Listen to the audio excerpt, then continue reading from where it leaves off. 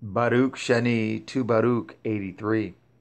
For El Elyon will assuredly hasten his times, and he will assuredly bring on his hours, and he will assuredly judge those who are in his world, and will visit in truth all things by means of all their hidden works. And he will assuredly examine the secret thoughts and that which is laid up in the secret chambers of all the members of man, and will make them manifest in the presence of all with reproof.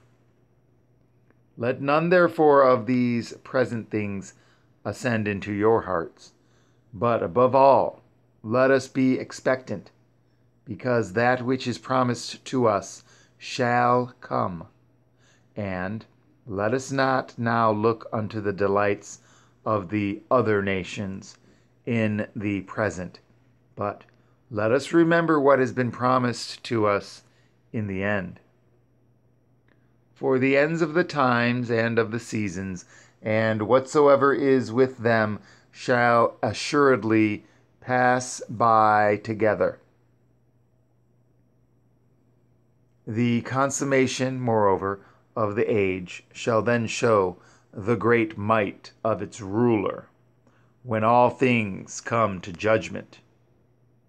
Do ye therefore prepare your hearts for that which before ye believed, lest ye come to be in bondage in both worlds, so that ye be led away captive here, and be tormented there. For that which exists now, or which has passed away, or which is to come, in all these things, neither is the evil fully evil, nor again the good fully good. For all healthinesses of this time are turning into diseases, and all might of this time is turning into weakness, and all the force of this time is turning into impotence, and every energy of youth is turning into old age and consummation, and every beauty of gracefulness of this time is turning faded and hateful, and every proud dominion of the present is turning into humiliation and shame, and every praise of the glory of this time is turning into the shame of silence. And every vain splendor and insolence of this time is turning into voiceless ruin. And every delight and joy of this time is turning to worms and corruption. And every clamor of the pride of this time is turning into dust and stillness.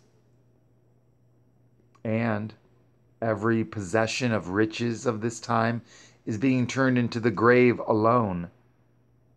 And all the rapine of passion of this time is turning into involuntary death. And every passion of the lusts of this time is turning into a judgment of torment. And every artifice and craftiness of this time is turning into a reproof of the truth. And every sweetness of unguents of this time is turning into judgment and condemnation. And every love of lying is turning to contumely through truth. Since, therefore, all these things are done now, does anyone think that they will not be avenged? But the consummation of all things will come to the truth.